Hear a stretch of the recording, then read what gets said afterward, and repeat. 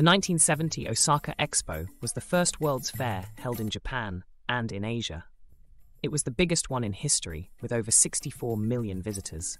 It showcased Japan's post-war recovery and celebrated the world's cultural diversity and harmony. The theme of the Expo was progress and harmony for mankind. The Expo site was designed by Japanese architect Kenzo Tange and 12 other architects. The Expo featured many artworks and pavilions by Japanese and international artists. It also included various musical performances and events. The Tower of the Sun, a 70-meter-high sculpture by Taro Okamoto, was the Expo's iconic symbol. The tower had 3 faces representing the past, present, and future of humanity. It also had a 4th face hidden inside the tower. The tower housed an exhibition called the Tree of Life, displaying the evolution of life on Earth. Another prominent feature was the Festival Plaza, covered by a giant space frame roof. The Festival Plaza was a space where people could meet and socialize. It was also the venue for the German Pavilion, designed by Fritz Bornemann.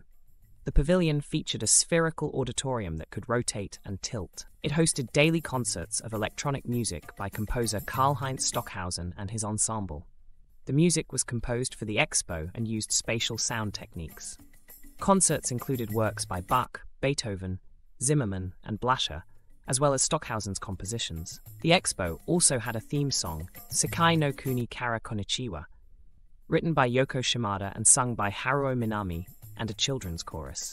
The song was a cheerful tune expressing hope for a peaceful, harmonious world. It was played throughout the Expo site and became popular among visitors and the public.